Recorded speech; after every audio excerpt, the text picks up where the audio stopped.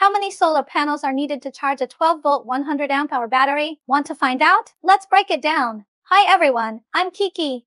The number of solar panels needed to charge a 12-volt 100 amp hour battery depends on several key factors. Battery charging requirements. A 12-volt 100 amp hour battery has a total energy capacity of 1280 watt-hour. Considering charging losses, typically 80 to 90% efficiency, the actual energy required is about 1400 watt-hour. Solar panel power output. Suppose you're using 100-watt solar panels. Under standard sunlight conditions, 4 to 5 peak sun hours per day, each panel generates around 400 to 500 watt-hour per day. So, the required number of panels, 1400 watt-hours, divided by 4 to 500 watt-hours, is approximately 3 to 4 panels. Factors affecting solar charging. Sunlight conditions. Less sun in winter or on cloudy days? You'll need more panels. Simultaneous power usage. Running devices while charging? Add extra panels. System efficiency. Charge controller efficiency, 90% to 95%. Wiring losses, etc. It's best to slightly oversize your solar setup.